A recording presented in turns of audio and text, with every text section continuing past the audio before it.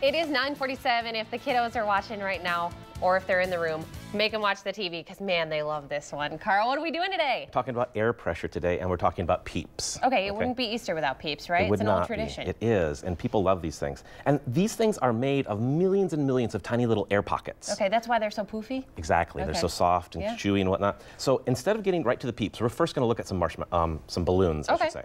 I got some balloons inside my vacuum chamber. We're going to remove the air from the vacuum chamber and see what happens to the 10 or 12 or so balloons inside there. As we remove the air from the outside, the air on the inside of the balloon can begin to expand. Nice. And the balloons will get larger and larger and larger. And if we let it go long enough, some of them might actually even pop. Sure. Oh, yeah. Just running like out of space in there. Okay. And were those balloons just filled with regular air? Okay. Now, the cool thing is if we let the air back inside and equalize the air pressure, like that. Oh, wow. You can see a few more popped, but they all go back to their original size. Yeah. Okay? Cool. So we're going to do that with Peeps now. All right. Because Peeps have not just a handful of air pockets, but they've got millions of air pockets. Yeah, get all that junk out of the way. And we're going to put our Peeps right in the middle. That's pretty good. Oh, wow.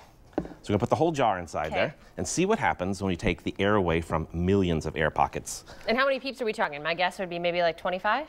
25, 30, something like that. All right. Now, the Peeps are a little bit more interesting because they've got that marshmallowy gooiness structure to them. You can actually see some of them start to crack. Yeah, because they have the sugar, you know, when you start to peel one away, that's what you see. That sugary coating. Wow. But the other really interesting thing is at some point, these are going to get really, really big, which they have, and now they're starting to shrink down a little bit. Because just like those balloons before that popped, we're actually ripping apart the structure of the Peep. So they have nowhere else to expand? They have no more air inside to expand. Exactly. So they're going to relax a little bit. But if we really want them to relax, I'll let you pull that little thing away. Oh, wow. And they get really, really small. Okay, now are they hard is the question. Well, go ahead. Oh, kinda. Well, because you know how some people leave them out? Yeah, well, then they kind of dry out. But with this, we've actually removed the air from the inside. So now they're really deflated. Yeah, very flat. They're not quite as fluffy. Now, even better than that would be something that does not have that structure to it, like Reddi Wip. Oh, okay. Just whipped cream with some air inside. Okay. So if we put a nice little container here, we're going to put this jar back on top and do the same sort of experiment. Okay. Remove the air from the outside of the Reddi Wip. All right. And see what happens as it begins to expand. Oh, boy. So we'll connect up our vacuum pump, turn it on.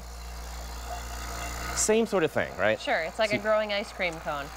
You might be a little disappointed there, but because it looks like it's doing the same thing. But here what we don't have is the gooiness of the Peep.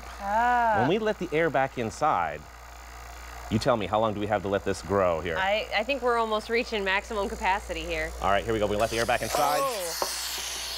Yeah, not as nice. And so, because the Reddi Wip is made up of just cream with a little bit of air inside. Yeah, and so there's nowhere for it to. There's nothing left over. It's all just liquid. Man, well, the science of Peeps and air pressure Exactly. today. It's kind of fun. Very cool. That's this week's Imagine It. Carl, thanks so much. And if you want to go down to the Imagination Station, you guys are open today, correct? We're open today, and we're doing the egg drop challenge, where you can build a structure to support an egg as you throw it over the edge of our atrium.